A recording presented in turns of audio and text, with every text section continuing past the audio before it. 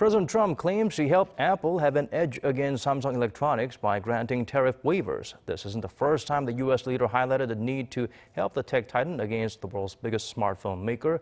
Hee-jun has the full story. U.S. President Donald Trump said he granted waivers to Apple to help it compete against South Korea's Samsung Electronics.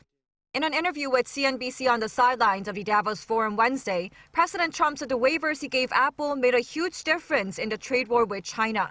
The Trump administration's tariffs on Chinese-made goods of 15% or higher would have been applied to Apple's core products sold in the U.S. because most of them are manufactured in China. Apple had been asking Trump to waive tariffs on iPhones, Apple Watches, and other consumer products, and it succeeded in avoiding them when Trump last month suspended them after some progress was made in the trade talks. President Trump said it's unfair that Samsung is not subject to tariffs because of the South Korea free trade deal. He made similar remarks last November on a visit to Apple's laptop factory in Texas.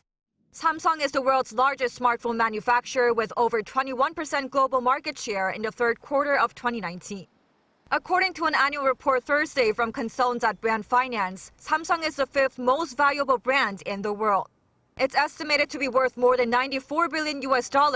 Amazon topped the list, followed by Google, Apple, and Microsoft, making Samsung the highest-ranking company not based in the U.S. Hee-jun, Arirang News.